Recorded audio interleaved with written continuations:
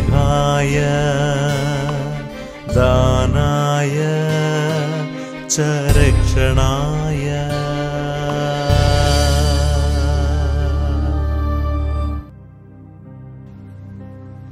Corona virus ലോകത്താകമാനം സൃഷ്ടിക്കുന്ന ദുരിതത്തിൽ നിന്ന് ആശ്വാസവും പ്രത്യാശയും ഉറപ്പാക്കാൻ ഫ്രാൻസിസ് പാപ്പ നൽകിയ വിശേഷ ഉർബി എത് ഓർബി ആശീർവാദത്തിനിടയിൽ നൽകിയ സന്ദേശം. നാം ഇപ്പോൾ കേട്ട സുവിശേഷ ഖണ്ഡിക ആകാശം ഇരുണ്ടപ്പോൾ മർക്കോസ് 4:35 എന്നാരംഭിക്കുന്നു. ആഴ്ചകളായി അന്തരീക്ഷം അപ്രകാരമാണ്.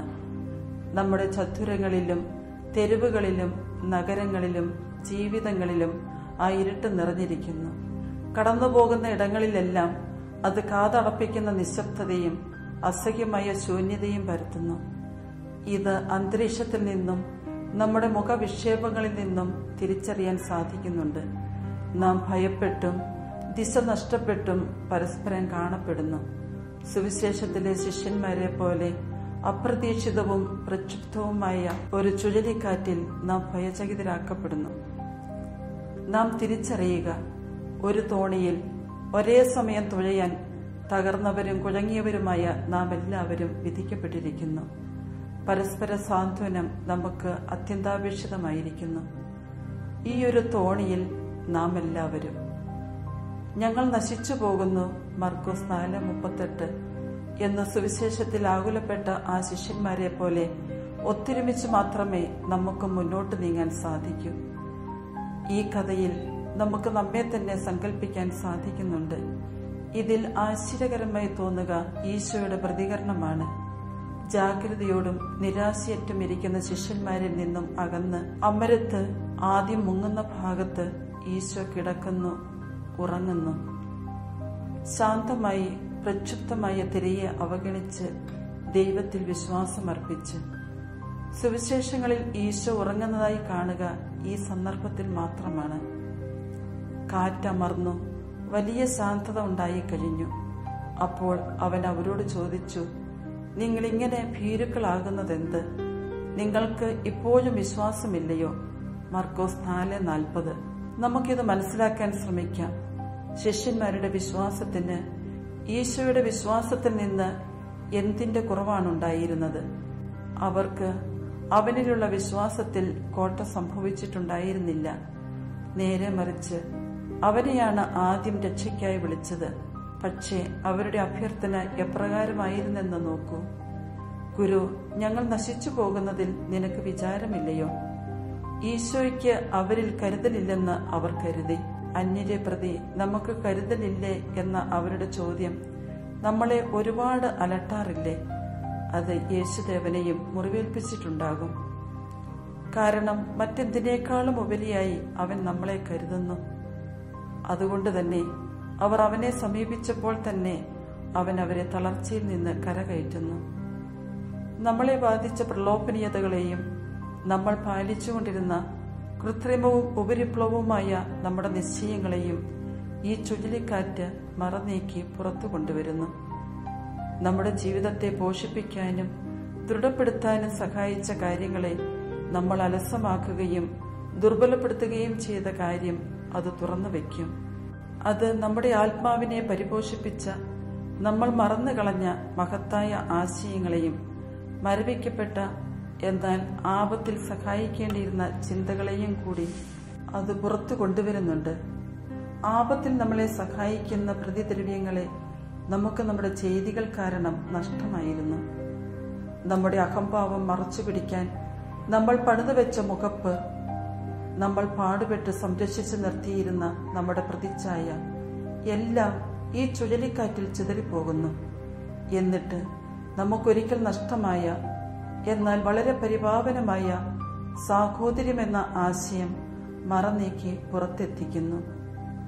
ശിഷ്യന്മാർക്ക് അനുഭവപ്പെട്ട പോലെ നമുക്കും ദൈവം കൂടെയുള്ളപ്പോൾ ഏത് കൽപ്പഛേദത്തിൽ നിന്നും കരകയറാൻ സാധിക്കും. നമുക്കുണ്ടാകുന്ന മോശം അനുഭവങ്ങൾ പോലും ദൈവത്തിന്റെ സാന്നിധ്യം കൊണ്ട് നന്മയായി ഭവിക്കുന്നു. നമുക്കിടയിലേക്ക് ഇത്രമാത്രം പ്രസന്നത കൊണ്ടെത്തിക്കുന്ന ദൈവം കൂടെയുള്ളപ്പോൾ ജീവിതം അവസാനിക്കുന്നില്ല. നിങ്ങളിങ്ങനെ ഭീരുക്കളാകുന്നതെന്ത്? നിങ്ങൾക്കിപ്പോഴും വിശ്വാസമില്ലയോ? ഗുരുവേ, നേരം ഇരുട്ടിയപ്പോൾ അങ്ങ് പറഞ്ഞ വാക്കുകൾ ഞങ്ങളെ ഉണർത്തുകയും ഞങ്ങളെ കരുതുകയും ചെയ്യുന്നതായിരുന്നു. ലാഭത്തെ പ്രതിയുള്ള അത്യാഗ്രഹത്താൽ ഞങ്ങൾ അങ്ങേയറ്റം വേഗത്തിൽ ദുശ്ചെയ്തികളിലേക്ക് പോയിക്കൊണ്ടിരുന്നു. ഞങ്ങൾ ശക്തരായെന്നും എന്തും ചെയ്യാൻ കെൽപ്പുള്ളവരാണെന്നും ഞങ്ങൾ ചിന്തിച്ചുപോയി. അങ്ങയുടെ കുറ്റപ്പെടുത്തൽ ഞങ്ങളെ ഉണർത്തിയില്ല. യുദ്ധവും ഭീകര ചെയ്തികളും ഞങ്ങളെ സ്പർശിച്ചില്ല. കുഴങ്ങിയ ലോകത്തിലെ അഗതികളുടെ രോദനങ്ങളും ഞങ്ങൾ ചെവിക്കൊണ്ടില്ല. ഇതൊന്നും കൂട്ടാക്കാതെ ഞങ്ങൾ മുന്നോട്ടു പോയി. ദീനം ബാധിച്ച ലോകത്തിൽ ഞങ്ങൾ ആരോഗ്യവാന്മാരായി കഴിയുമെന്ന് ചിന്തിച്ചുപോയി. എന്നാൽ ഇപ്പോൾ ഈ ചുഴലിക്കാറ്റിൽ ഞങ്ങൾ അഭ്യർത്ഥിക്കുന്നു, ദൈവമേ, ഞങ്ങളെ സഹായിക്കൂ. നിങ്ങളിങ്ങനെ ഭീരുക്കളാകുന്നതെന്ത്? നിങ്ങൾക്കിപ്പോഴും വിശ്വാസമില്ലയോ?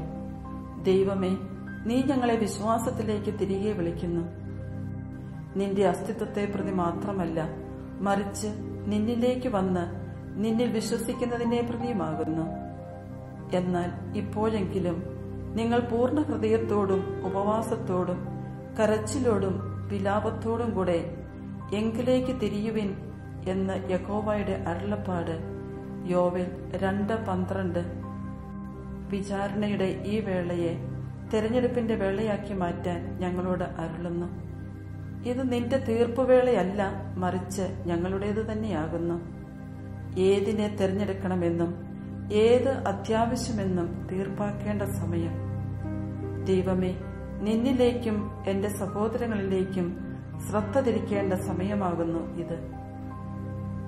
അതോടൊപ്പം നമ്മൾ സാധാരണക്കാരായി കരുതുന്ന ജനങ്ങൾ, പലപ്പോഴും മറന്നുപോകുന്ന ജനങ്ങൾ, പത്രങ്ങളുടെയും മാസികകളുടെയും തലക്കെട്ടുകളിൽ ഇടം പിടിക്കാത്തവരും ക്യാറ്റ് വാക്ക് ഷോകളിൽ സാന്നിധ്യമാകാത്തവരും നമ്മുടെ ജീവിതത്തെ എപ്രകാരം നിലനിർത്തുന്നുവെന്ന് മനസ്സിലാക്കാനുള്ള സമയമാണ്. ഈ ദിവസങ്ങളിൽ ഒരു സംശയവുമില്ലാതെ അവർ നമ്മുടെ കാലഘട്ടത്തിൽ നിർണായകമായ ചരിത്രം രചിക്കുന്നു.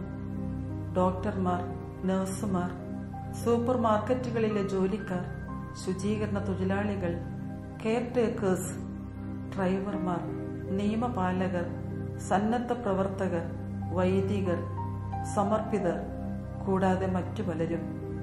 ഇവരെല്ലാം സ്വയം രക്ഷ നേടാൻ കഴിയില്ലെന്ന് മനസ്സിലാക്കി ജീവിക്കുന്നവരാണ്. വലിയ കഷ്ടപ്പാടിന്റെ ഈ വേളയിൽ, വ്യക്തികളുടെ ആധികാരികത വിലയിരുത്തപ്പെടുന്ന വേളയിൽ, ഈശോയുടെ പൗരോഹിത്യ പ്രാർത്ഥന എല്ലാവരും ഒന്നായിരിക്കേണ്ടതിന് യോഹന്നാൻ 17:21 നാം അനുഭവിക്കുന്നു. എത്രയോ ജനങ്ങളാണ് ഓരോ ദിവസവും ക്ഷമ പരിശീലിക്കുകയും പ്രത്യാശ വാഗ്ദാനം ചെയ്യുകയും പരിഭ്രാന്തിയിലാകാതെ കൂട്ടുത്തരവാദിത്വത്തോടെ ജീവിക്കുകയും ചെയ്യുന്നത്. എത്രയോ അപ്പന്മാരും അമ്മമാരും മുത്തച്ഛന്മാരും മുത്തശ്ശികളും അധ്യാപകരും നമ്മുടെ കുട്ടികളെ ചെറിയ ദൈനംദിന പ്രവൃത്തികളിലൂടെയും ദിനചര്യകളുടെ ക്രമീകരണങ്ങളിലൂടെയും പ്രാർത്ഥനാശീലം വളർത്തിയെടുക്കുന്നതിലൂടെയും പ്രതിസന്ധിയെ എങ്ങനെ നേരിടാമെന്ന് പഠിപ്പിക്കുകയും ചെയ്യുന്നത്. എത്രയോ പേർ പ്രാർത്ഥിക്കുകയും കാഴ്ചകൾ സമർപ്പിക്കുകയും എല്ലാവരുടെയും നന്മയ്ക്കായി അപേക്ഷകൾ അർത്ഥിക്കുകയും ചെയ്യുന്നു. പ്രാർത്ഥനയും ശാന്തമായ സേവനവും, ഇത് രണ്ടുമാണ് നമ്മുടെ വിജയകരമായ ആയുധങ്ങൾ. നിങ്ങളിങ്ങനെ ഭീരുക്കളാകുന്നതെന്ത്? നിങ്ങൾക്കിപ്പോഴും വിശ്വാസമില്ലയോ? പാപമോചനത്തെപ്പറ്റിയുള്ള ചിന്തയിലെ വിശ്വാസം തുടങ്ങും. നമ്മൾ സ്വയം പ്രാപ്തരല്ല. നാവികർക്ക് നക്ഷത്രങ്ങൾ എന്ന പോലെ നമുക്ക് ദൈവത്തിന്റെ കരുതൽ ആവശ്യമുണ്ട്. നമുക്ക് നമ്മുടെ ജീവിത നൗകയിലേക്ക് ദൈവത്തെ സ്വാഗതം ചെയ്യാം. നമ്മുടെ ഭയങ്ങളെ അവനിൽ അറിയിക്കാം. എന്തെന്നാൽ അവന് മാത്രമേ അതിനെ ജയിക്കാൻ സാധിക്കൂ. ശിഷ്യന്മാർക്ക് അനുഭവപ്പെട്ട പോലെ നമുക്കും ദൈവം കൂടെയുള്ളപ്പോൾ ഏത് കൽപ്പഛേദത്തിൽ നിന്നും കരകയറാൻ സാധിക്കും. നമുക്കുണ്ടാകുന്ന മോശം അനുഭവങ്ങൾ പോലും ദൈവത്തിന്റെ സാന്നിധ്യം കൊണ്ട് നന്മയായി ഭവിക്കുന്നു. നമുക്കിടയിലേക്ക് ഇത്രമാത്രം പ്രസന്നത കൊണ്ടെത്തിക്കുന്ന ദൈവം കൂടെയുള്ളപ്പോൾ ജീവിതം അവസാനിക്കുന്നില്ല. കുഴപ്പം പിടിച്ച ഈ സമയത്ത് നമുക്ക് സംഭവിച്ച ഈ ചുഴലിക്കാറ്റിൽ നമ്മുടെ പൂർണ്ണ ഐക്യം ദൃഢമാക്കാൻ വേണ്ടിയാണ് ദൈവം നമ്മളെ ഏവരെയും ഉണർത്തി ആവശ്യപ്പെടുന്നത്. ഉയർത്തെഴുന്നേൽപ്പിലുള്ള നമ്മുടെ വിശ്വാസത്തെ ഊട്ടി ഉറപ്പിക്കാനാണത്. നമുക്ക് താങ്ങ് നൽകാൻ നമ്മളെ കാത്തത് കുരിശിലെ അവന്റെ ക്ലേശങ്ങളത്രേ. നമുക്ക് മോചനം നൽകാൻ നമ്മുടെ അമരക്കാരനായി അവനുണ്ട്.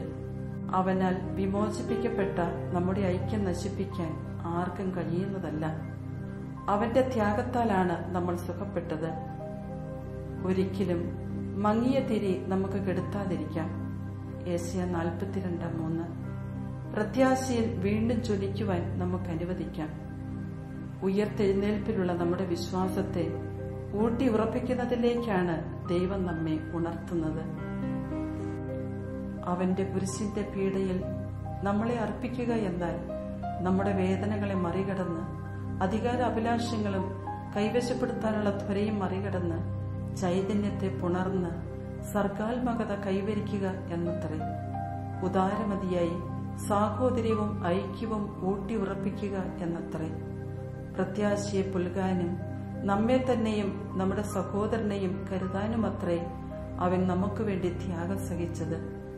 ദൈവസന്നിധിയിൽ വിശ്വാസം അർപ്പിക്കുക എന്നത് പ്രത്യാശയിൽ വിശ്വാസം അർപ്പിക്കുന്ന പോലെ തന്നെ. വിശ്വാസത്തിന്റെ ശക്തിയാണ് നമ്മിൽ പ്രത്യാശയും ധൈര്യവും നിറച്ച് നമ്മെ ദൃഢതയുള്ളവരാക്കുന്നത്. നിങ്ങളിങ്ങനെ ഭീരുക്കളാകുന്നതെന്ത്? നിങ്ങൾക്കിപ്പോഴും വിശ്വാസമില്ലയോ? പ്രിയ സഹോദരീ സഹോദരന്മാരെ, പത്രോസിന്റെ ഉറച്ച പാറ പോലുള്ള വിശ്വാസത്തിന്റെ ഈ സ്ഥലത്തു നിന്ന് ഈ സായാഹ്നത്തിൽ നിങ്ങളെ എല്ലാവരെയും പരിശുദ്ധ കന്യകാമറിയത്തിന്റെ മധ്യസ്ഥതയിലൂടെ ദൈവത്തിന് ഏൽപ്പിക്കാൻ ഞാൻ ആഗ്രഹിക്കുന്നു. റോമിനെയും ലോകം മുഴുവനെയും ആശ്ലേഷിക്കുന്ന ഈ ചതുരത്തിൽ നിന്ന് ദൈവാനുഗ്രഹം നിങ്ങളുടെ മേൽ ആശ്വാസത്തിന്റെ ഒരു ആലിംഗനമായി പറന്നിറങ്ങട്ടെ. കർത്താവെ, ലോകത്തെ അനുഗ്രഹിക്കുകയും ഞങ്ങളുടെ ശരീരങ്ങൾക്ക് ആരോഗ്യവും ഞങ്ങളുടെ ഹൃദയങ്ങൾക്ക് സമാശ്വാസവും നൽകണമേ. ഭയപ്പെടേണ്ട എന്ന് നീ ഞങ്ങളോട് ആവശ്യപ്പെടുന്നു. എന്നിട്ടും ഞങ്ങളുടെ വിശ്വാസം ദുർബലമാണ്. ഞങ്ങൾ ഭയചകിതരുമാണ്. ദൈവമേ, നീ ഞങ്ങളെ കൊടുങ്കാറ്റിന് വിട്ടുകൊടുക്കുകയില്ല. ഭയപ്പെടേണ്ട, മത്തായി 28:5 എന്ന് ഞങ്ങളോട് വീണ്ടും പറയുക. പത്രോസിനോടുകൂടെ ഞങ്ങളുടെ ഉത്കണ്ഠകളെല്ലാം നിന്നെ ഏൽപ്പിക്കുന്നു. കാരണം നീ ഞങ്ങളുടെ കാര്യത്തിൽ ശ്രദ്ധാലുവാണ്. 1 പത്രോസ് 5:7.